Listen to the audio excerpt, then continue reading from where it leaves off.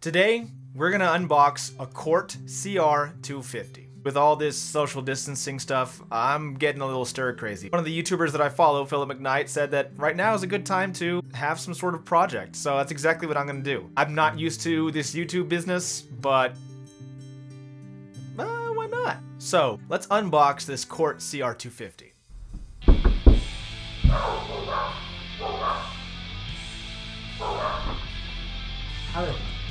Is that correct?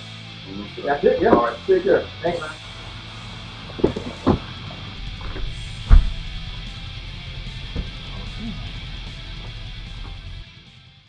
Alright. It's finally here. The box says Dean, but it's not Dean. And I'm guessing it's just recycled. Whoa. Whoops. Alright. So we're doing all this live. I have no idea what to expect. Guess we'll see. Let's start with this side right here.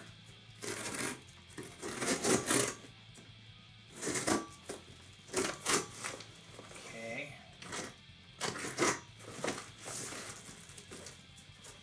And I'm not planning on reusing this box, so I can not too, married to it or anything, but hello, microphone. Cool. So let's see what we got. Curiously, this other box is a Dean box. Not exactly sure why. I'm afraid we might get a big surprise. All right, so let's see what we got. Definitely not a Dean. All right. See if I can get a little bit more up close footage here. Pretty solid packing, all things considered.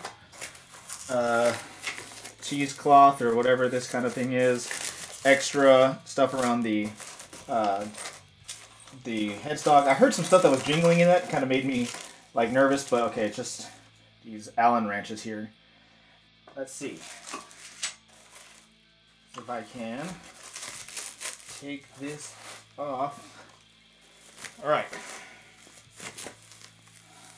Oh boy. What are we gonna find?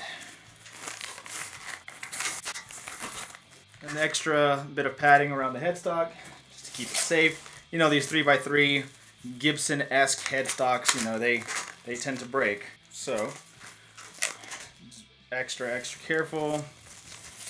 Now let's see here. Let's unwrap what we have.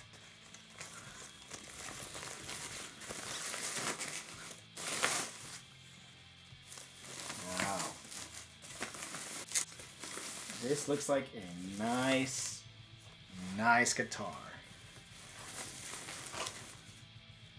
All right. You see they have some extra padding here on like the selector switch. Man. Take a look at this.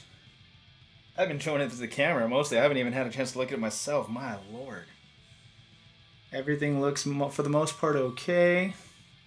No obvious dings or scratches.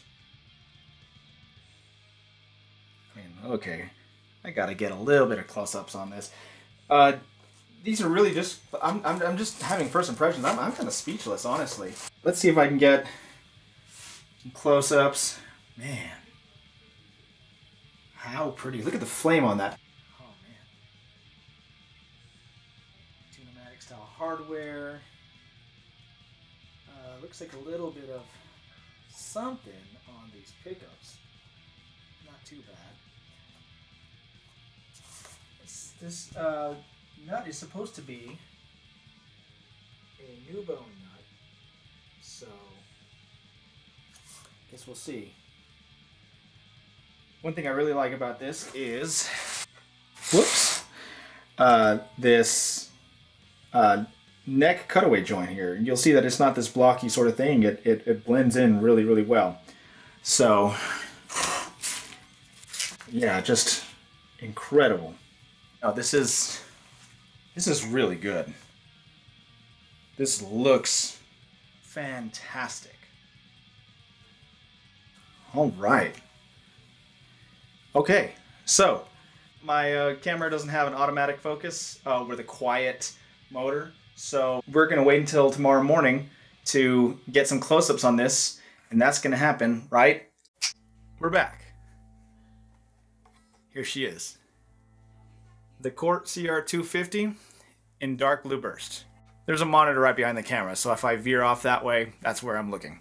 I had been looking for a guitar in this finish, this LP style guitar body in this finish for, I want to say a year or two. Epiphone used to have a Standard Plus Top Pro that looked like this in the promotional photos, but the reality was that when you actually saw the edge of the burst, it looked black in the photos, but it was really a sort of dark purple, kind of like a hue that your fingers get stained with when you're eating blueberries. Thus, blueberry burst. Makes sense. I went to a dealer that had that Epiphone, really excited, and when I saw it and I saw it in my hands, I was just like, oh man, this isn't what I wanted. Flash forward a couple months, I see an ad on Instagram from Cort, and one of the representatives is sporting this guitar. I found a seller on Reverb, asked him a few questions, asked if he could send me some non-promotional photos because I didn't want to be duped again. When I saw those photos that were just snapped on his phone, I was just like, okay, I need to get it. And here it is. I'm kind of over the moon.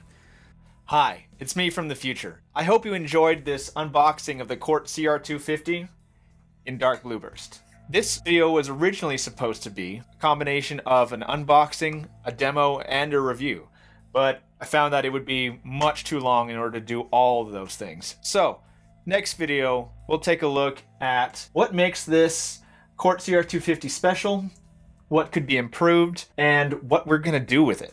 So, stay tuned, and thanks for watching.